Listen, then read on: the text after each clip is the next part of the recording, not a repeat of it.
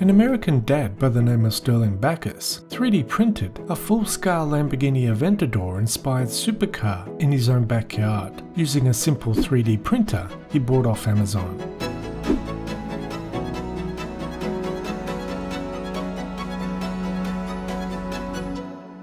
This long process of 3D printing a Lamborghini took 4 years, and all came about because his 11-year-old son, who always chose the Lamborghini Aventador when playing car racing games. And one day, he simply asked his dad, "Can we build one of those?" It's interesting, we were playing a video game, funny enough, my son and I, and it's a video game on an Xbox called Forza where you're racing cars. And he made the quip that we got into a Lamborghini Aventador in the game, and he thought that was a fantastic car, and so he asked me if we could build one. Now there's a bit more to it than just a dad deciding to build a Lamborghini because his son asked him to. Dr. Sterling Backus is not only a gearhead who loves working on cars, but he also has degrees in physics and engineering, and a pioneer in ultra-fast laser technologies. So it's something of an understatement to say he's good with numbers and technical stuff. Sterling said he had a budget of $20,000 US. He achieved this budget by sourcing parts from junkyards and doing all the work himself. He started off by making his own chassis by cutting and welding tubular steel. Once the frame was complete, he installed an LS1 V8 engine with twin turbos from a 2003 Corvette, and it's connected to an inverted Porsche 911 6-speed manual, which should make around 550 to 600 horsepower.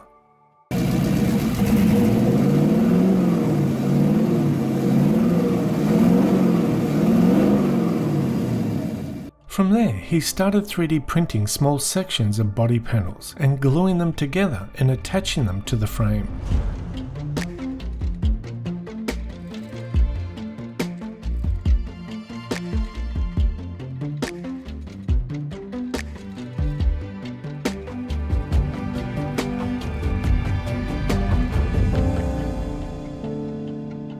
Get the full glory of it when it's out of the barn. And the new quarter panels and side skirts are on. So yeah, out in the light, she's looking pretty spiffy. At this stage, he ran into a big problem with the 3D printed segments, as they would melt from the heat of the sun. So he decided to wrap the segments in carbon fiber to help retain their shape and add extra strength. Once a whole panel or area was complete and fitted to the frame, it was then removed and wrapped in more layers of carbon fiber to make it look like one complete panel and not just segments. To achieve this, the panels were covered in carbon fiber and epoxy and then vacuum sealed, which forces the epoxy over the whole part and encapsulates it. Once the epoxy cures, the surface becomes all rough, so they all needed to be sanded down. This process is repeated 1 or 2 more times to achieve the end result of a complete one-piece panel. Sterling ended up 3D printing all the body panels, front and rear bumpers, taillights, headlights, air vents, and even parts of the dashboard and center console. To give you an idea of some of the time frames it took to print these parts, the rear bumper took 1.5 weeks to complete, and the front bumper took 2 weeks to complete. But on average, each panel took about 1 week to complete. There are 1,000 3D printed pieces on the car, with a total print time of about 6,000 hours. That's about 250 days of non-stop printing. Once all the panels and parts were completed on the car, it was sanded down and painted with clear coat. Sterling left the car in this clear-coated carbon fiber look for a while, and even in this semi-unfinished state, it still looked really good.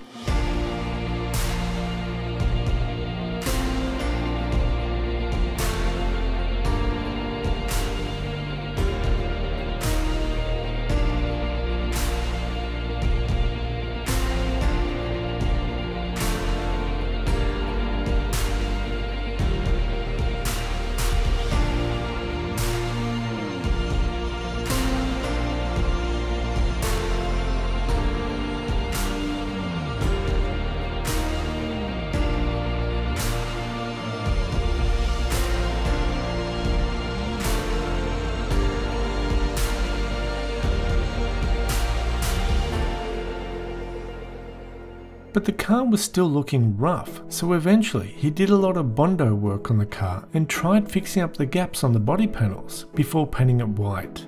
Once painted, it now started to look like a real Lamborghini, although the windshield did not look right. Sterling told me Lamborghini windshields can be very expensive, so he used a cut down windshield from a 2008 Toyota Sienna minivan. The final plan for the car is to simply keep it and use it, but Sterling also displays it at car shows and does presentations at schools to inspire kids in the STEM fields. Here is a walk around the final car with Sterling explaining some of the features. There she is, out of the garage. She's looking pretty sweet. So we'll do a little walk around here. It ain't perfect, but you know what? I really don't care because it just looks really cool. I can even tell that the paint is a different color on some of the panels. But you know, oh well, until we get it professionally painted, that's the way she's gonna look. So yeah, she's a little hillbilly. She's a little ghetto, but that's okay. She's, you know, out of the garage in the sunshine. She's running. She's driving. So I get a lot of questions. Is it done? It's not even close. Most car guys will know what I mean because it's never really done. But we're trying to get the goal of having it licensed by this spring. I don't know if I'll make it. I've never made any of the deadlines except for myself, other than being able to show up to car shows. So let's see some video of her driving around.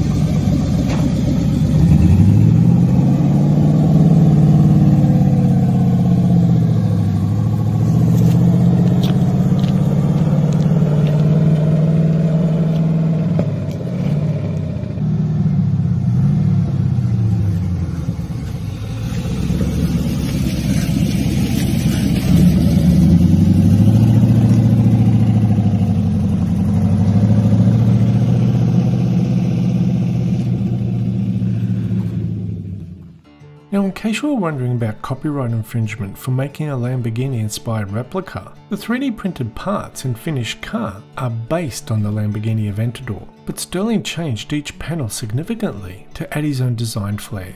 In addition, the replica car is a one-off project and not for sale. Plus, Lamborghini themselves did a story on his replica car and the love and devotion he has for Lamborghinis. Lamborghini also donated some parts for his car, such as headlights, dash and steering wheel, all with Lamborghini badging on them, but Sterling said he won't badge the car a Lamborghini. I did a similar story on Ken Imhoff, who spent 17 years hand making a full metal Lamborghini in his basement, and the most common thing said in the comments section was, why waste all that time and effort, why not just save up and buy a real one? Well, Sterling told me that's an easy question to answer. He said, car builders will understand. For the rest, it's the passion of creating a car with your own two hands and driving it. There are a few better feelings in the world. Sterling started the project in 2018 and had the car painted and pretty much finished by November 2022. The replica is still a bit rough around the edges, although he plans to spend more time fine-tuning it further and improving the fit and finish of the car, such as making sure all the panels line up and the spacings of the panels are more accurate. But for the most part, the car is finished. Even Leonardo da Vinci spent years reworking and retouching the Mona Lisa during his travels, and even went as far as to change the details of the Mona Lisa's face and appearance over periods of repainting. So in other words, perfection takes time. You just need to be patient and wait for the master to finish his work.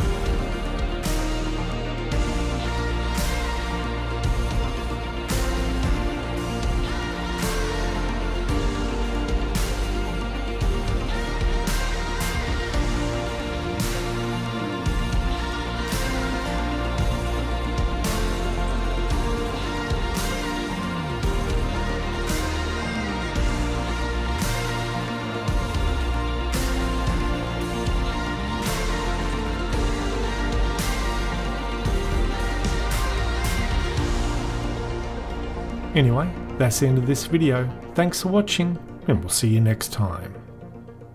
Bye bye.